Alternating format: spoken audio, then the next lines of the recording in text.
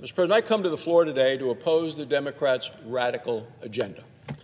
For weeks now, America has been breaking records with cases of coronavirus. The scavenger hunt for tests has resulted in long lines and empty shelves. We've just had the worst jobs report of the year last year, with inflation at a 40-year high. Crime's out of control in big cities run by Democrats. The southern border has been overrun by hundreds of thousands of illegal immigrants every single month. Our foreign policy is in shambles. Our friends are encouraged, and Vladimir Putin and China and North Korea and Iran are emboldened. The American people are deeply worried about all of these issues. Democrats in Washington are offering no solutions on these pressing problems. Democrats created many of these crises in the first place, often through incompetence, mismanagement, and weakness. Now, under President Biden, they're making them worse. Democrats just spent 5 months trying to pass the most expensive spending bill in American history. It's a bill nobody asked for except for the radical base of professional activists. The bill would have led to the largest tax increase in 50 years, trillions of dollars in new spending and new debt, and even higher inflation. And Democrats tried to pass this on the narrowest of margins. Democrats failed, and as soon as the bill was pronounced dead, Democrats scrambled to change the subject. Democrats know they can't solve the inflation crisis, the supply chain crisis, the coronavirus crisis, and many of the other disasters created by the Biden administration. By ignoring these problems, they're practically admitting that as Democrats, they have no solutions. So what are they doing instead? Well, they've tried to manufacture another crisis. They've invented a phony moral panic about election laws. Joe Biden and Kamala Harris have repeatedly lied about our elections. They get Major League Baseball to move the All-Star game to a Democrat state. They got Hollywood stars and journalists and wealthy corporations to parrot their talking points. Now they've got former Presidents Obama and Clinton to get involved. It's been a shameful effort to frighten the American people and further divide our nation. When Joe Biden was a presidential candidate, he said he would, quote, heal the country. He said he would, quote, restore the soul of the nation. Just 1 year into his presidency, we found out that was all for show. Joe Biden has been one of the most divisive and partisan presidents in American history. And today, he's on track to be the least popular president in modern times. I understand why Democrats are desperate to change the subject. Yet Democrats are failing on the election issue as well.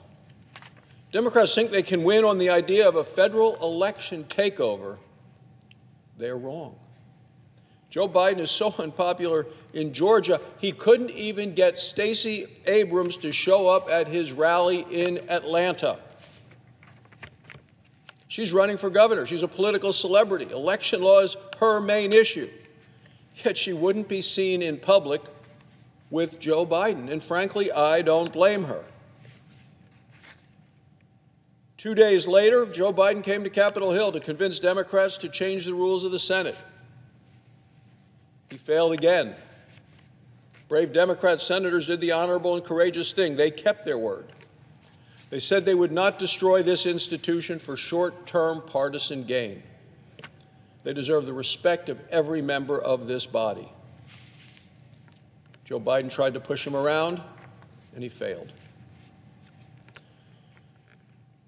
The latest Quinnipiac poll has Joe Biden with a 33% approval rating just 1 year into his term in office. He has lower economic approval ratings than Jimmy Carter. Yet Senator Schumer asked Democrat senators to follow Joe Biden over the cliff. Yesterday, in his almost 2-hour press conference, President Biden talked about taking his message on the road and campaigning with Democrat candidates. I want to see what Democrat candidates actually want to stand with him as more and more members of the House announce their retirements because they know and they can see the writing on the wall. Senator Schumer wanted a vote in this body on a Washington election takeover and on changing the rules of the Senate. American people have utterly rejected both of these ideas. The vast majority of American people support voter identification. If you want a ballot, show your ID. They support making voters show a photo ID in order to get the ballot.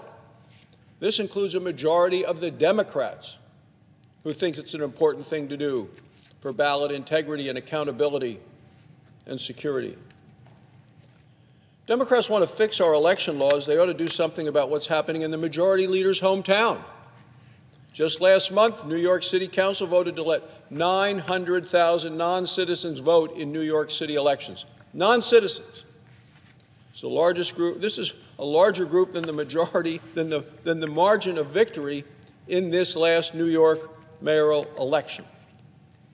In other words, this new group of voters who are not citizens of the United States could swing and determine the outcome of the next election for mayor of New York. It's the majority leader's hometown. Where's the ballot integrity, accountability, and security there for American citizens?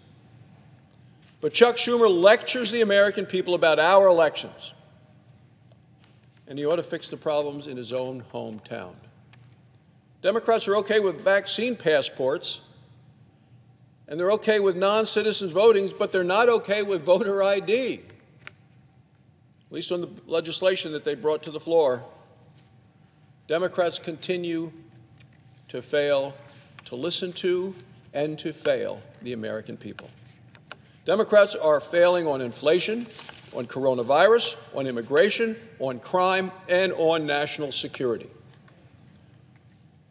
By voting on elections and on Senate rules, Democrats are admitting they have absolutely nothing to offer the American people on the key issues and concerns that are impacting the lives of people all across this country.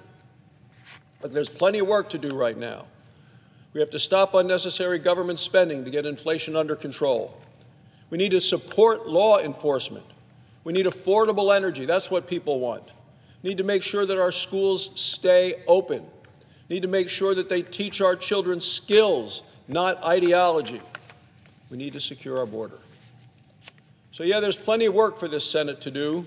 Republicans have been more than willing to work with Democrats on all of these important issues. The American people are looking for solutions, yet the majority leader is giving them pointless exercises and show votes. It's time for the majority leader to abandon this political wish list.